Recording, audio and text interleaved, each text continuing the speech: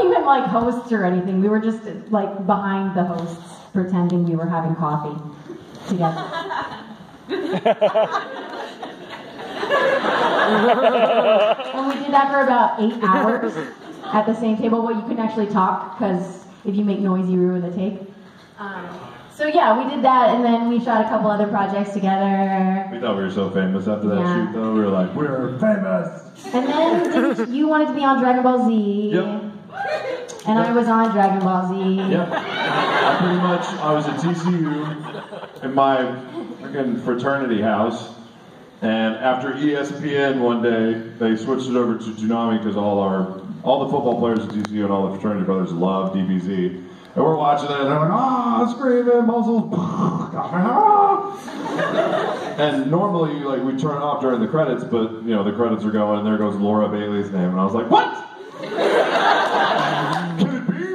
And I called her agent, I'm like, is Laura Bailey on Dragon Ball Z? She was like, it records in Fort Worth. I'm like, I go to school in Fort Worth! Oh my God! So I called Laura on her cell phone, I got her number from my agent, and the phone call basically sounded just like, oh my God! I'm like, who is this? It's me, Travis. We work together. Get me on Dragon Ball Z. Yeah, of course, yeah. Yeah, we'll have you into audition sometime. 3 years. I'd see her like every few months at commercial auditions or film auditions, and I was like, hey, so I know I said it before, but like, are they having auditions in Funimation?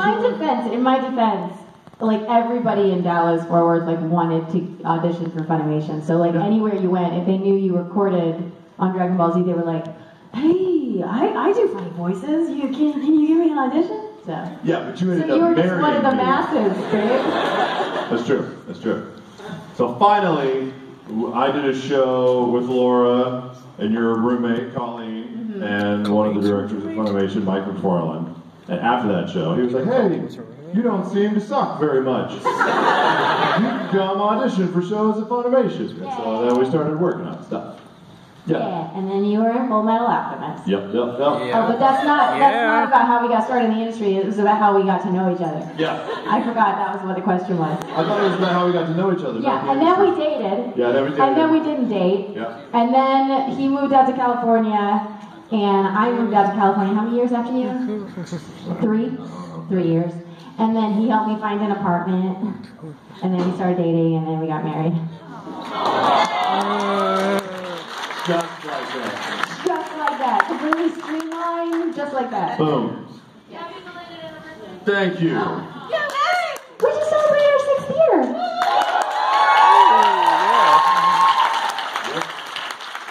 Yep. 6 years of marriage. Which, by the way, we almost had Mary Elizabeth McGlynn was the person that married us. She officiated our wedding. Zara. Yeah, Zara. And she almost did the marriage. Marriage is what brings us together. But then we found out that the Princess Bride has the same anniversary that we do.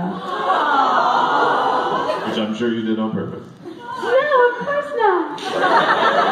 It's my favorite movie. I love the Princess Bride, y'all. That I do. It's crazy. Right? Okay, who has another question?